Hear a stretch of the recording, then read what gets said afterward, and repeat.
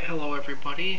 Today we're going to talk about how to use the Nik Collection plugins without using any photo editing software like Photoshop or Lightroom or Aperture, which is on the required software list. If you don't have those expensive applications, you can still use the Nik Collection, which is free thanks to Google. Simply open up a folder where your photos are, and if we right click on your photo and we choose open with, and we choose another program.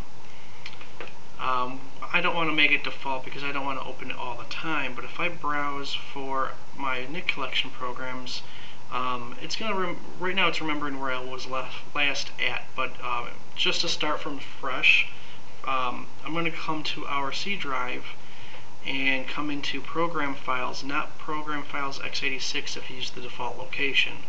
If you open up Program Files and then scroll to Google, and here's the Nik Collection. Inside of here we have a folder for each of the plugins.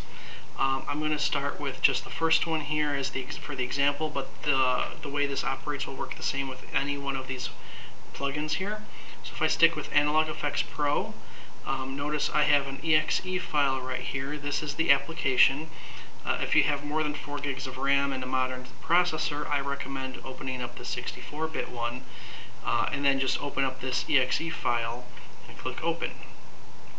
And then when we click OK right here, it will actually launch our Nik Collection plugin with the file, the picture that we actually just selected. Now, do note that this will not work with RAW files. It only works with compressed images like JPEGs and TIFFs.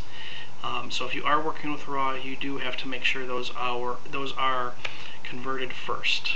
I hope this was helpful for you and give you some ideas to work with the Nik Collection without having to fork up a lot of money for the required applications.